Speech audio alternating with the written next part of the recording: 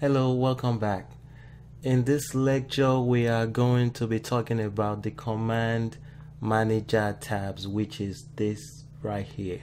So this is your command manager tab. So the first one, you have your feature, which we talked about in the previous lecture, which you have your sketch features and you have your applied features. And these are your applied feature and these are your sketch features. And it's the same option, so there are several ways to get there. You can also click on insert and you have your extrude over here. So this has different tabs. So you have your feature tab, you have your sketch tab, which gives you the different sketch tools. You also have your surface tab and you have your evaluate tab. So to start, the tabs we are going to be working with the most is your feature tab, your sketch tab, and when we get into assembly we might do the evaluate.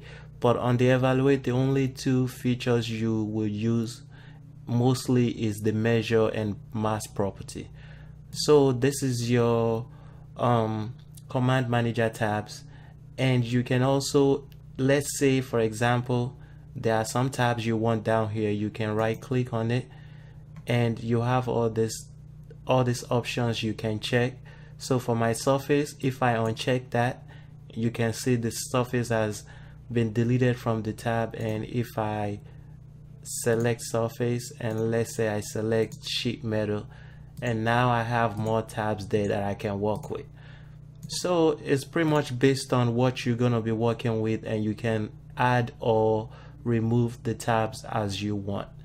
So that is your command manager tabs. Thank you, and I will see you in the next lecture. Bye.